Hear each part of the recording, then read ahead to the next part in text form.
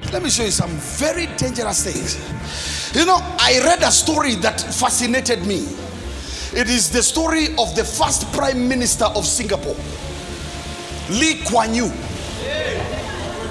Lee Kuan Yew is the first Prime Minister of Singapore. Lee Kuan Yew is actually credited by bringing Singapore from a third world country to a first world country within 3 terms of leadership. And I was reading the story of Lee Kuan Yew. One of the things that he did immediately he entered power, he went forward to ban all negative media.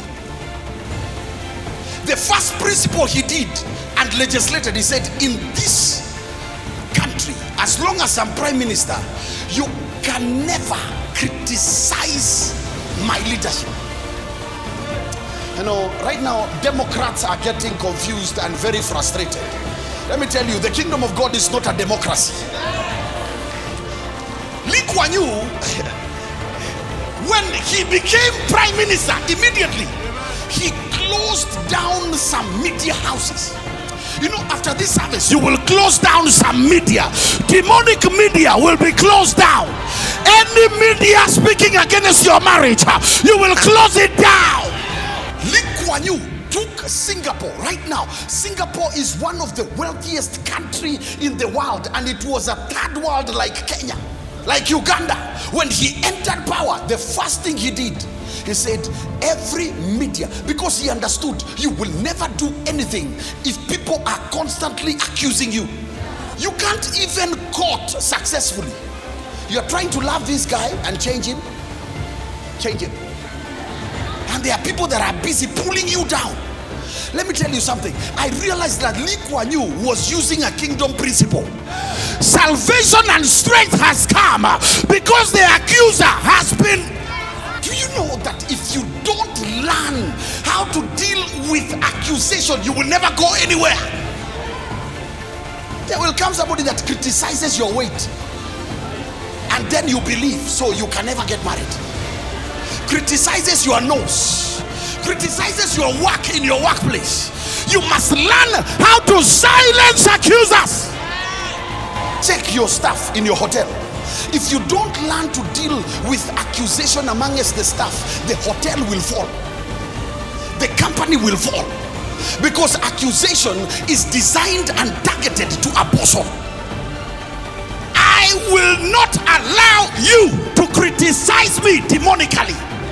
If you don't like me, I also don't like you.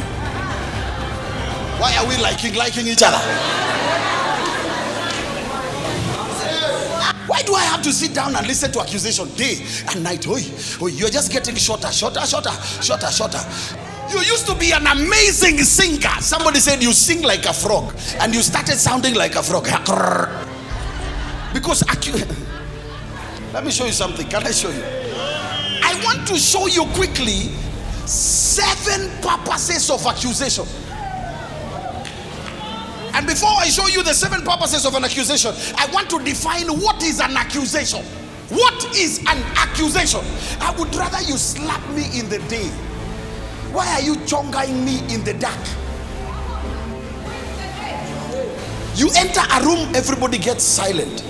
People that used to love you, because somebody said something that changed the way people see you. From today, you will learn how to deal with those jokers. What is an accusation? Write this down. An accusation is a charge, a claim that someone has done something illegal or wrong. It is an allegation, an assertion, an indictment. To accuse is to blame, to condemn without trial, to criticize, or to complain. Am I making any sense? The other word used for accusation is called aspersion. An aspersion.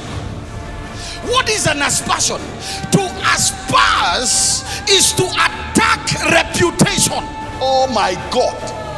To attack the reputation or integrity of someone or something. To attack reputation. Somebody's reputation.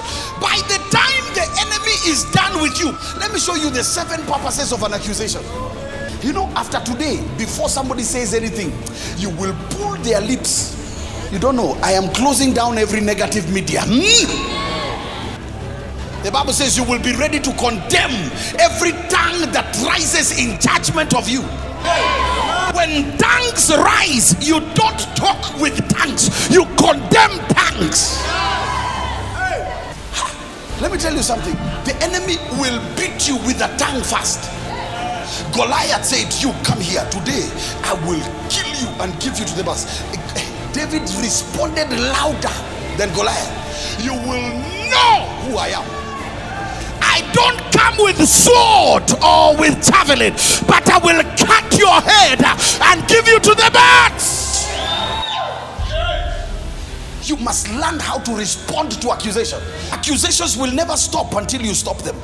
I want to tell you, accusation will never stop until you stop them. Praise God. Write this thing. Number 1, the first purpose of an accusation, write this down, is to degrade your value. To degrade your value. Come here, Pastor Chalo. Yes, sir.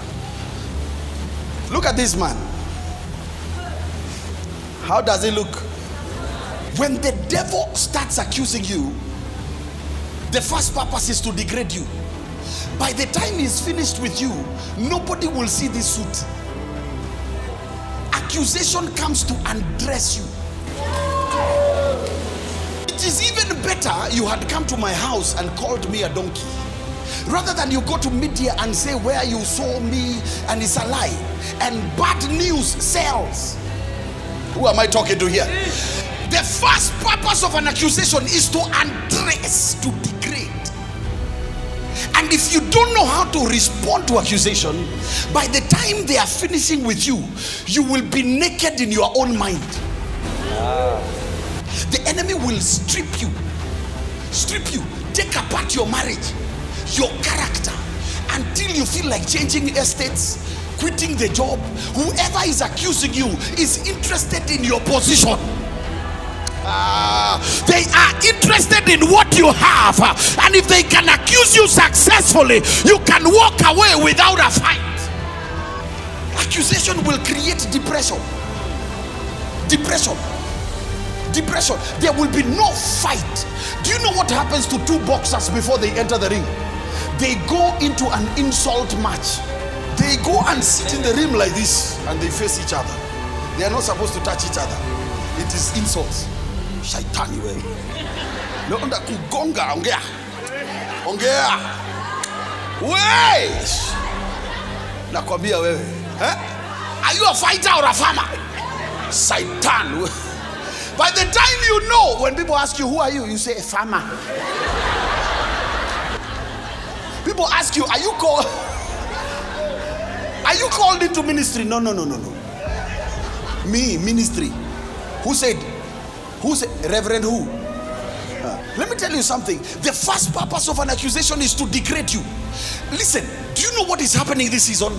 God has sent you miracles. He has sent you favor. He has sent you grace. He has come to establish you and open doors for you. But what you will see is an accusation. Let me tell you, under accusation, you should be composed first. Never let the devil see you stressed, sweating because they called you whatever. If they see you shaking, that's exactly what they want. One day, they said that Jesus is casting out demons through devils. He responded and he said, a kingdom divided cannot stand. If I'm using demons to cast out demons, then the devil is fallen. You are the ones using demons. You must never sit down and take accusation quietly. Forget this nonsense you are taught, turn the other cheek. It is not in every situation. Let me tell you, there are so many people here. There are places you are demoted from because you didn't know how to handle accusation. If the accusation deals with your confidence, it will appear true.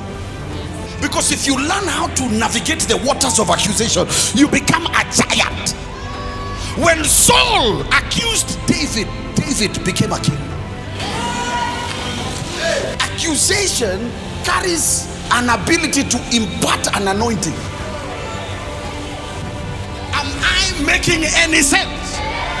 If you are going to build anything significant in life, you must budget for accusation. Me, God, I'm living this thing. Why? If this thing is of God, why are people against me? What do you mean? Anything of God, people will be against it. The first purpose of an accusation is actually to degrade your value. Your value will be taken to the dogs. You wake up in the morning, you feel like trash, and then you begin to walk like trash, and then you begin to look like trash, and then you continue to feel like trash, and then when they ask you who are you, you say I'm trash. The devil is a liar. Shout, the devil is a liar. The second purpose of accusation, write this down, is to disgrace you.